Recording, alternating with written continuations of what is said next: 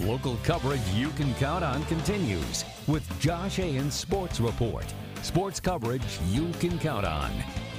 We've got less than 2 weeks to go until SAC play wraps up in boys basketball, and there is still not a clear-cut favorite. 3 teams are still in the mix: Concordia, Snyder, and Homestead. 2 of those teams go head-to-head this Friday and could very well decide who comes home with the SAC crown. That's why Homestead and Concordia is your highlight zone game of the week.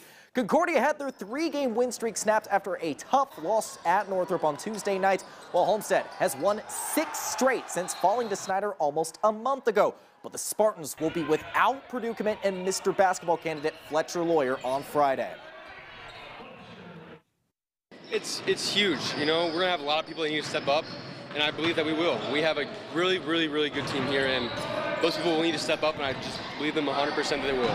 Everybody wants to make a statement here. I mean, we're without Fletch, and I think everybody thinks like we're nothing without Fletch, but I think we're ready to show them. I feel like they've been here before, but I think we're coming into our own too. So I think we're all excited to play a team that's really experienced, really talented, and that has a lot of hype around them. We play defense well. We control the game well. We always got to play with each other. That's one thing we struggle with, but we've been working on it, and we're going to get better at it. Tune into the Highlight Zone at 11 on Friday for Fort Wayne's #1 sports show.